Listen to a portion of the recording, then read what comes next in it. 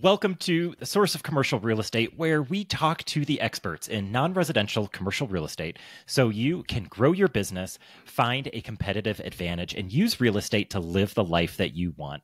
I am your host, Jonathan Hayek, and today I am talking with Taylor Loht of NT Capital. Taylor, thank you so much for joining me today. I am sincerely looking forward to this conversation. How are you doing today? I'm doing great. It's awesome to speak with you again since we met in Salt Lake City earlier this year, and just really excited to reconnect and connect with your audience as well. Perfect. Taylor, why don't we get started by you telling us about your background, how you got started in real estate, and what your work looks like today? Yeah, absolutely. So I got started in real estate because honestly, I got frustrated with what I was getting back out of my investments in Wall Street's products, if you will. I've always been quite good with my personal finances from the second I started making a little bit of big boy money. I had a lot left over to invest, and I started with a strategy promoted by one of these books behind me here, The Intelligent Investor, talking about value investing in publicly traded securities. So I did that for a few years, and it was going quite well from an market appreciation standpoint, right? I was picking the right things, investing in the right things, but not making any cash flow. And I was doing the math moving forward, seeing, man, this isn't going to take me where I want to get financially. Happened to pick up one of the other books here behind me, Rich Dad, Poor Dad. I was listening to real estate podcasts at the time.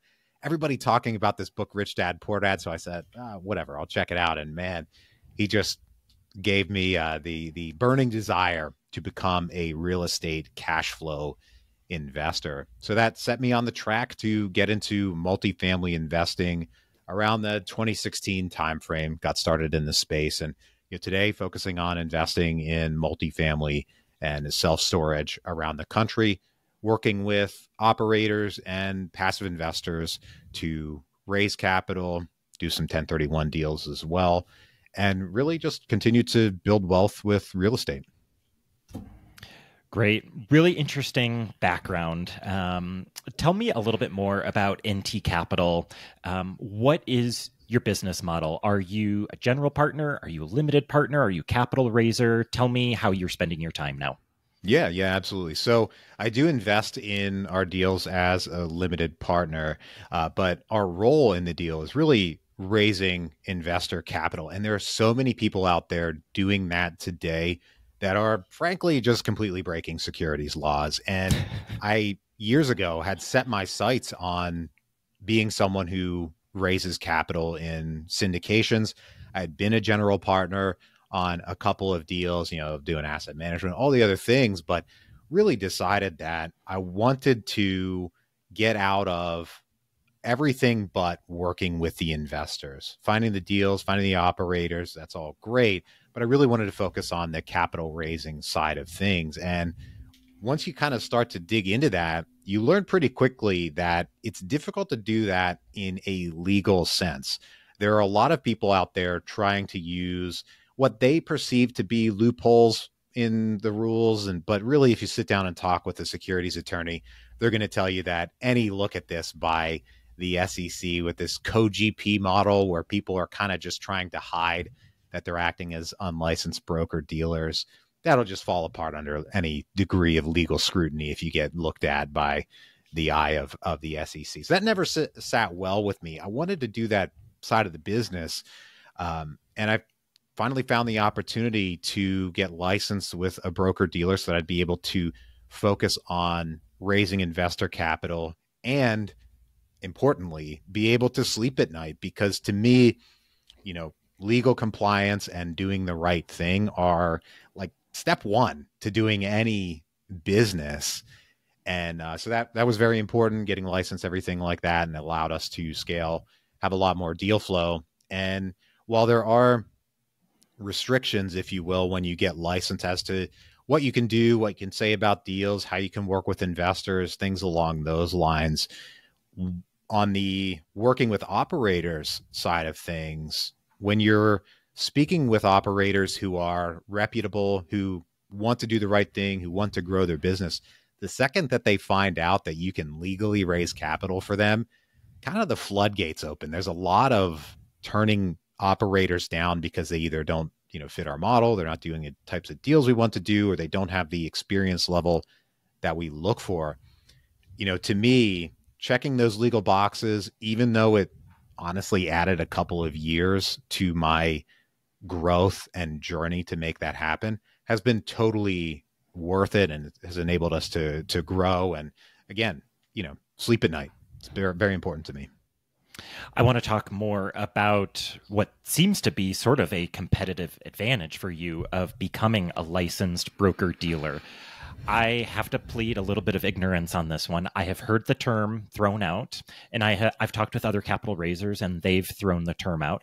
I don't know that I've actually interviewed a licensed broker dealer. So can you talk about what a licensed broker dealer is and what it took to get that designation? Sure. First, let's clarify some terms. So there's the broker dealer, which is the organization, if you will, that handles the securities transaction.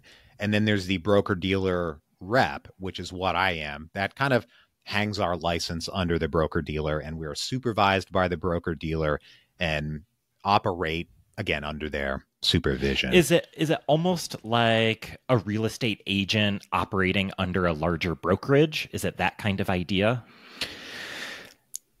Yes and no. Okay. I would say it's, you still have the broker title, but for us, we don't just go out there and do any deal whatsoever. We do a lot of front end due diligence on the operators, a lot of background checks, checking out their properties, going to their offices. We're not just going to the MLS, if you will, of real estate syndications and, just willy-nilly doing whatever deal. There's a lot more of that tailoring on the front end, on the operations and deal side.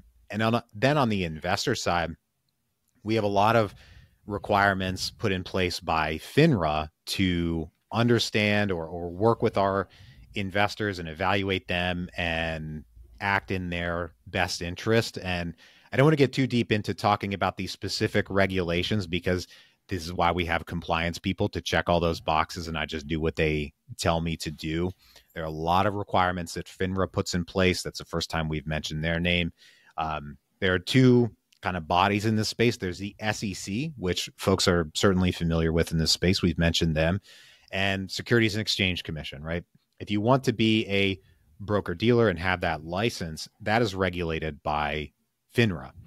And in our space, once you get that license, you're under the supervision, if you will, or under the control, regulation, what have you, of both the SEC and FINRA. So there's the SEC's rules, and then there's the FINRA rules, which add more requirements in what we can and cannot do and say when it comes to a securities transaction. So it's really in the interest of protecting the investors as much as possible and putting requirements on us to do a lot of things on the front end and the back end to work to protect them. Now that doesn't, we don't, there's still risk in the investments, of course. It's nothing like that. We can't insure the investment or anything along those lines. I don't want to get ahead of that there, but from that due diligence on the front end, making sure the sponsors are not a Ponzi scheme, for example, to the best of our abilities,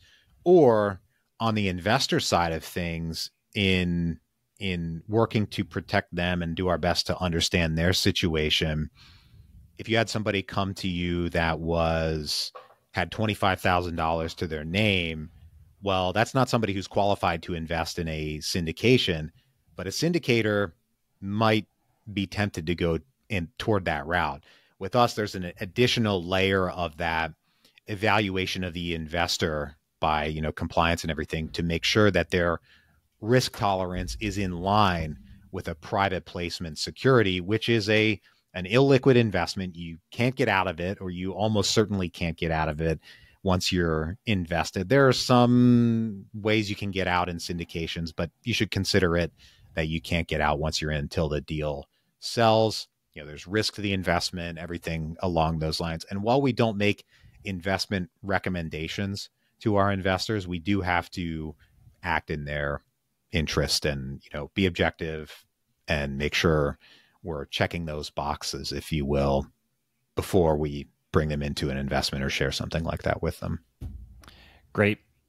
Thanks for clarifying kind of the difference between a broker dealer and not a broker dealer. I mean, you said it earlier, there are a ton of people attempting to raise capital right now. It seems to me that this strategy of being a capital raiser and then going in on the LP side, getting a bunch of your friends and family together and going in on a deal, and you as the capital raiser, it seems like it's becoming more popular, both from your perspective and also from the operator perspective in using people like you to raise money. Why does it seem like this strategy has become more popular in the last several years? Yeah, that's a great question. So from my perspective, I see it as there was a pretty significant surge of that activity pre-COVID up until I want to say it was mid 2019, if I remember right. The way I understand it is the SEC sent some folks some letters that said, "Hey, we're going to take a look at what you're doing," who had been kind of engaging in that activity.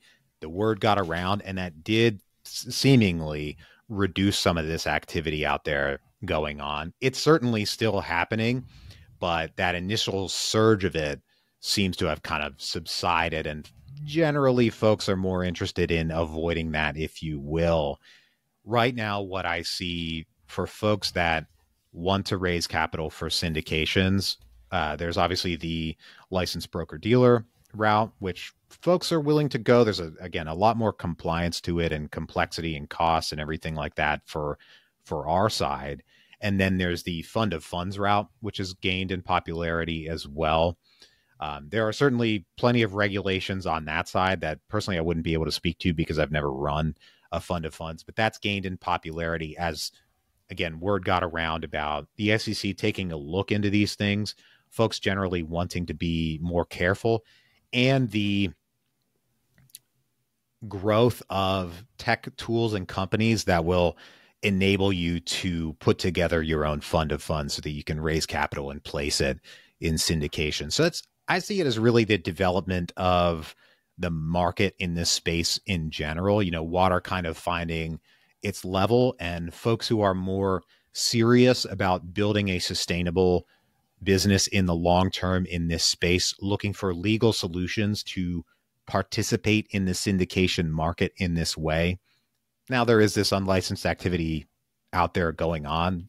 Certainly nothing that I can do about it. My goal is just to, keep my nose clean. So, Taylor, you mentioned that you are not a fund of funds model. So does that mean that you are raising for individual deals? And when somebody invests with you, they know exactly which deal and which operator they're investing with? Yeah. So our investors go straight into the security that's offered by the syndicator. We don't generate the security or offer the security. The security is offered by the syndicator that we're working with. So we're not, like, personally, I never receive or touch investor capital. It goes straight to the syndicator. I don't want to receive it or touch it, which is great for me. That reduces complexity and everything like that. We don't have any of that information. So that's convenience for the investor and the syndicator. It's not an additional level of fees that, a fund of funds, you have an additional level of fees there, and it can be tough to make work. Now, the types of deals that we do are single asset, one-off syndications, if you will, and funds. Generally, it's just kind of a mix of different deals that we do. I've found that in my experience, my investors are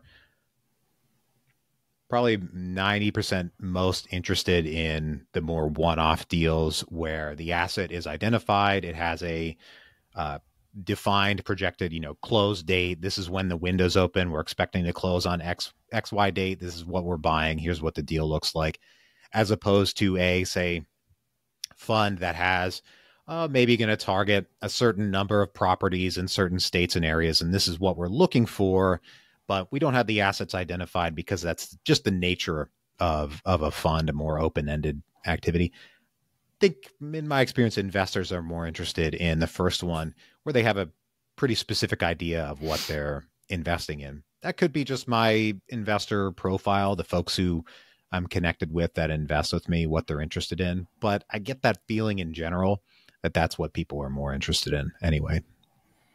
I want to probe into your specific model a little bit because it's a little bit different than some of the other capital raisers that I've talked with. Some other capital raisers, what they do is they set up a separate LLC, and their investors do, in fact, give them the money. Mhm. And this capital raiser, has a big pot. They say, say $1 million, and then that one LLC takes that $1 million to the operator, and they invest $1 million as a whole. And they say when you bring that larger chunk of money, you can negotiate better terms, better returns for you and your investors. But you, on the other hand, you said that you don't even touch the money. And so your investors go straight to the operator. So I guess the best question that I can come up with is, how are you earning money then if you are not, like, what's in it for you? Why would the investor go through you or interact with you and not go straight to the operator? Can you flesh that out a little bit for me? Sure. So every deal, so the first model that you lined out, that would be the fund of funds model, where folks are putting together their own fund or entity, raising capital, and then placing that capital in somebody's deal. They're bringing a larger check, so they're getting a more preferable GP-LP split. And the person that put that fund together is taking the difference, essentially, that they're getting by. And that's fine. I don't think there's any problem with that, as long as you're checking all your boxes. If you're raising that fund, that LLC, and you're putting capital into it, you are offering a security. So there is an additional layer of SEC disclosures, whether it's a 506B or 506C that you have to offer. So that's not something that you can just go on to LegalZoom, start an LLC, open a bank account, and start raising money. No, you're still offering a security there. There's still securities laws to be involved with. On our side, so again, every deal has a GP-LP split. The model previously, when folks were doing this kind of cagey co-GP thing, is that the GP side would be divided amongst different activities in the role, whether that was asset management or the acquisitions or, underwriting or broker, whatever, all the different activities. And one of those activities was and is capital raising. And that can be allocated, pro rata, at least when you're doing it in a legal sense. So for us, we don't add an additional layer of fees. Our payment comes and our compensation comes from the operator as a cut of the general partnership that's already there. So I believe the incentive for our investors is that, again, we don't add that additional layer of fees. We are compensated by the GP. Savvy general partners and operators who have been in the business for a while, I believe, and I've see the advantage of having multiple options and a diverse set of ways to raise capital. So that's why they're interested in working with outside people who can help them bring money in a legal sense. For our investors' perspective, we do vet the deals, vet the operators, invest in the deals ourselves as well. So I think that it adds an additional layer of comfort and confidence in the deals. Again, we don't make any guarantees, right? The security is offered by the operator. There's no investments still carry risk, all the important disclosures, PPMs, read your operating agreement and make sure you understand it, everything like that. But in my opinion, the not adding additional layer of complexity and fees in the way that the fund of funds model does is an incentive. And then also doing that, participating in the deal and doing that additional layer of due diligence. I think those are all good advantages for investors, is my opinion. So to clarify, you are part of the general partnership on the deals in which you're raising money for. Non-voting members. So we're not taking control, right? We're, yeah. Okay. And you can do that because you're a broker dealer. Ordinarily, you cannot be part of the GP only because your role is raising money. Can't be compensated for raising capital without a license, basically. Okay. But you do have a license. And so that's why you're able to operate in that way. That's okay. Right. There are so many different ways to raise capital. So I hope listeners that are new to the space or, still learning alongside with me, that this was super helpful for them. Because it's sometimes the passive investing world can be opaque about fees, who's making money, how are they making money, how much are fees, where are the fees coming from. So thank you so much for clarifying that. Talk to me about the current dynamic between yourself as a capital raiser and deal sponsors or operators. Are sponsors and operators, are they desperate for money right now? Are they knocking down your door trying to get you to raise capital for them? Or are you having to hit up operators to try to raise capital for them? Is it somewhere in the middle, which is where most things lie? Can you tell me about the current dynamic between yourself and operators? Somewhere in the middle is probably a good way to put it. I mean, so being a podcast host myself, who I speak with a lot of folks in the real estate space generally, including a lot of sponsors, when it comes up in a conversation prior to our recording or afterward, talking about my business model and everything, a lot of operators do express interest in working with us. So there's quite a lot of turning folks away, honestly. And that, it just kind of is what it is, so there's a good bit of that, whether they're doing deals in an area where we're already doing deals and we don't want to kind of compete with ourselves in that area. Maybe they don't have the experience, the track record that we look for in terms of exits, or they don't have the commitment to a particular area and market. They're just kind of doing deals randomly where they can get them. That's not a good sign. So there's a lot of reasons why one might disqualify a sponsor in working for them, or say, hey, thank you for your interest, but it's not the right fit for us. It's not personal, it's got nothing to do with that. So I'd say it's more of that than anything else. To me, I'm more than happy to not do a deal I might regret, whether that's, in this space, whatever it is. I'd rather do no deal than do a deal that I feel might not be the right fit, or I might regret doing in the future, if that makes sense. So I'd like to feel good about what I'm doing in this space. I have a lot of patience. Remember that I mentioned earlier, it took me a couple of years of consistently looking for a way to restructure my business to focus on doing it in the way that I had envisioned. I can deal with waiting. I certainly don't mind that. I think that real estate generally is a long-term game and a long-term play. I'm not here to get as many fees as I can and do as many deals as I possibly can and, buy a Lambo or anything like that. I'm here to build wealth, build a sustainable business, and continue to build for the future, the future of myself and my family, and certainly all the people that we do business with. So that's why I prefer to be really selective about who I do deals with, where I do deals with, and, kind of who I associate with in the real estate space. Yeah, that patience is certainly a valuable characteristic to have in the real estate world, especially in the current environment that we're in, and likely the environment that we're going to be in for, the next 12 to who knows how many months.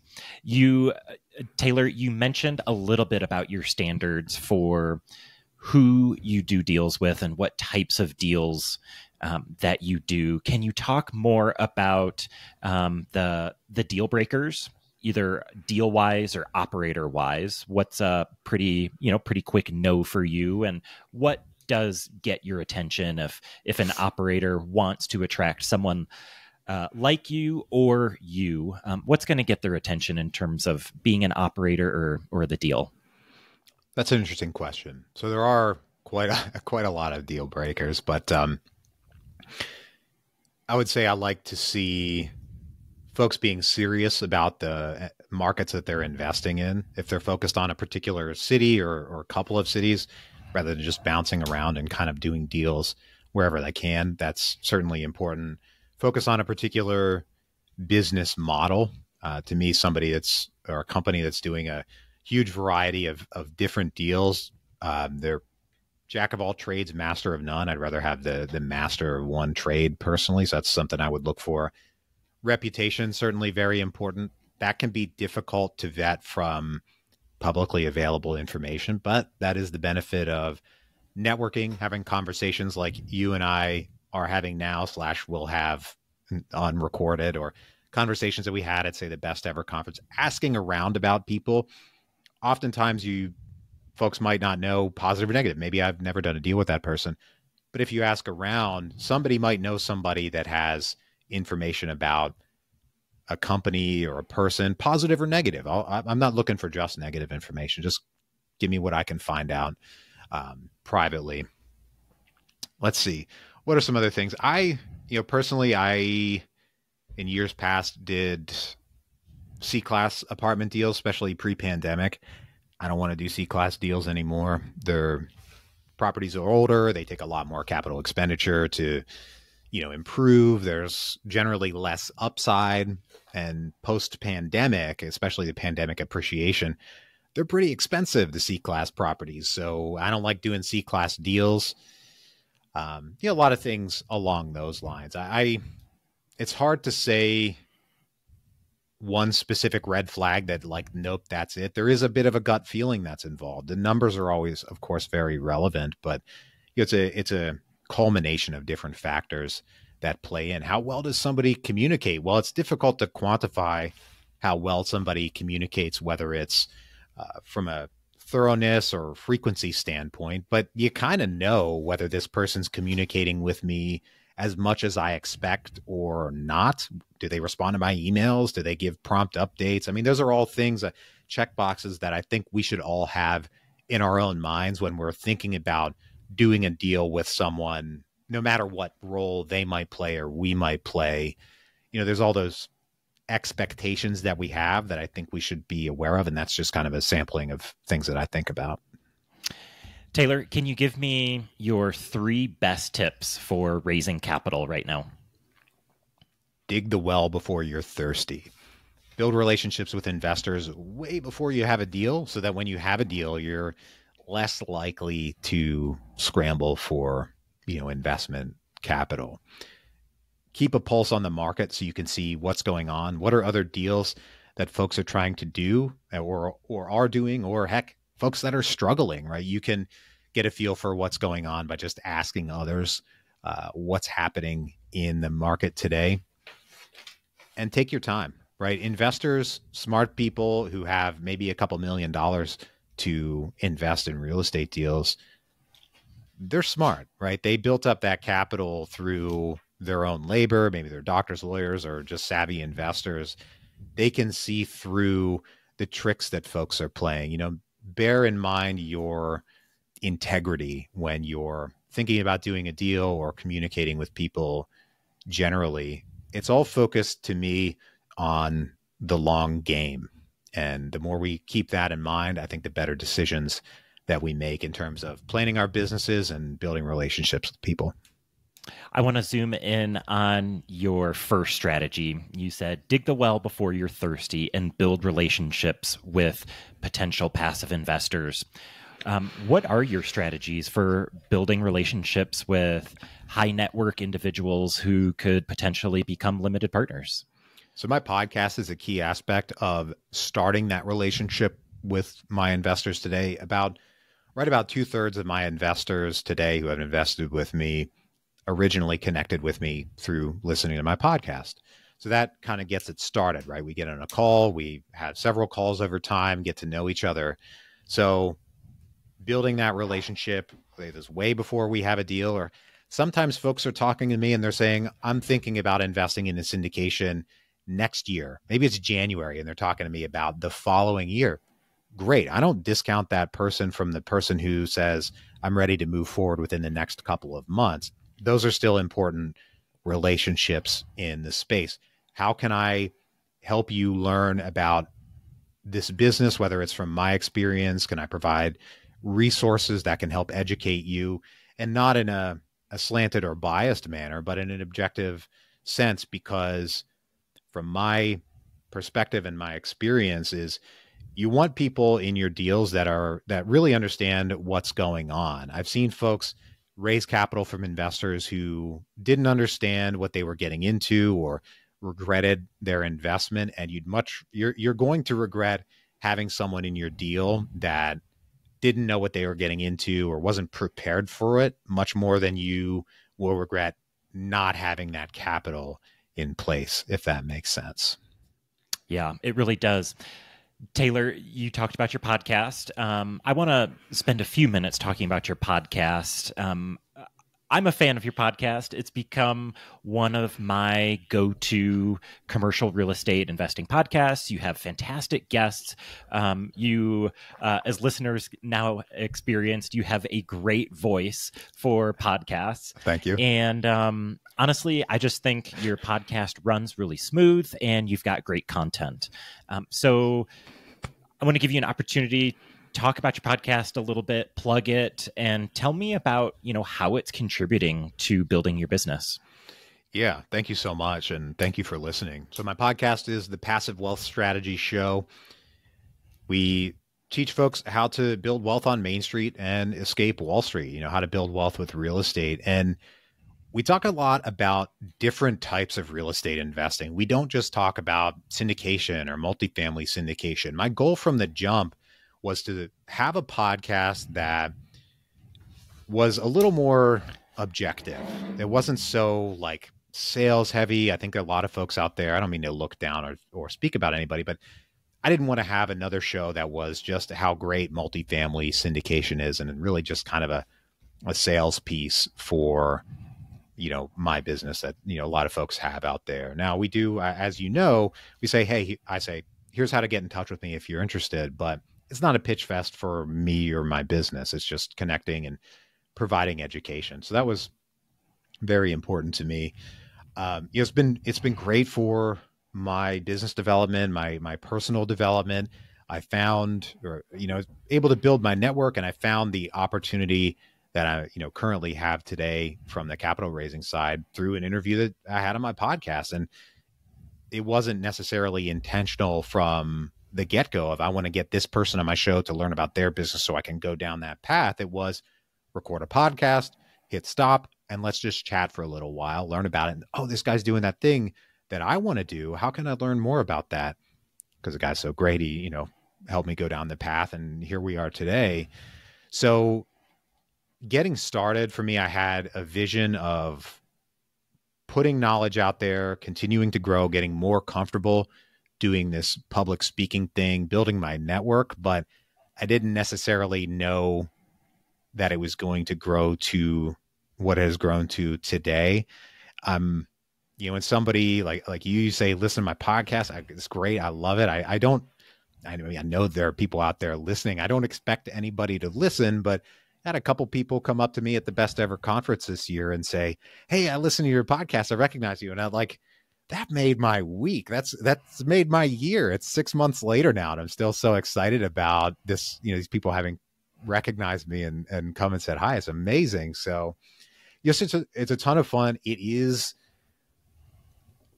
a lot of work in terms of learning how to grow my team, grow my systems, and get it to the point where it's not it's not a huge time waster. And I don't want to say waster. It's not a huge time commitment from me because we have a team in place that handles that back end production and getting things out there. And we were talking a bit before we started recording the show. Well, Joe Fairless, a mutual connection of ours, the founder of the Best Ever Conference and so many other things. He's been a mentor of mine for years, and he's pushing me to go from 3 episodes a week to 5 episodes a week. And that is a challenge, big challenge, but it's not something that I can even think is impossible. It's obviously not. Joe's been doing it 7 days a week for, I don't know, almost 10 years. 8 years, I think. 8 years. Incredible. So I can't say to this man that I can't do it. That's just not valid. But the challenge is, how do I re-envision or redesign my team, my processes, and my systems so that we can release that number of episodes, but not only that, so that it can be better than it is today and be less work or less hassle for me. And I have all of those ideas. I'm working on all of those things. And it's very exciting to me. I think the key is to keep in mind the possibilities and why I'm doing all of these things, why I'm going to this trouble. It's to grow my business, to grow myself, and, to grow our wealth all together and to get out there in front of more people. There are always setbacks that come along the way. I had a pretty big quote unquote setback, a surprise, if you will, that came to me this week on Monday or Tuesday. And it set me for a spin a little bit. It got me thinking kind of the rest of the night, man, I don't know if I can do this 5 days a week. And I had a hard time that evening, but went to bed, woke up the next morning, and I was like, I do not accept that I can't do this. Joe did it. I know a lot of other people have done. Whitney, another great guy who's done this. So keeping that goal in mind and building teams and systems that can run it for me and take me out of the equation as much as reasonably possible is very important. But on the other side of that, I need to build those teams and systems and still remember the responsibility of putting out a quality show so that I can delegate rather than abdicate the responsibility. Taylor, as a once a week podcaster, that is super inspiring to me. I know you can do it. I know you've got it. I see the quality of your current podcast. And so the idea of, I love what you said about increasing the output of going to 5 times per week, but decreasing the amount of commitment and responsibility that you have, and while also increasing the quality of the podcast. It reminds me of the book. I assume that you've read it, but a new book that I read a month or two ago, 10x is easier than 2x. 100%. So it's that exact idea of having 10x the output, or doing, huge things, but it actually being easier and less work for you. And so it's not easy to get to that point, but that's the concept. And I know so much of it has to do with systems, and you are so much better at systems than I am. You've been talking a lot about systems recently on your podcast. Can you talk a little bit about maybe some specific systems that you've been able to implement that have had a huge impact on your business? Yeah, absolutely. And I talk about them on the show because it's on my mind right now, big time. So that's what I want to talk about on the show. So I can help flesh the thought out in my head and also share what I've learned.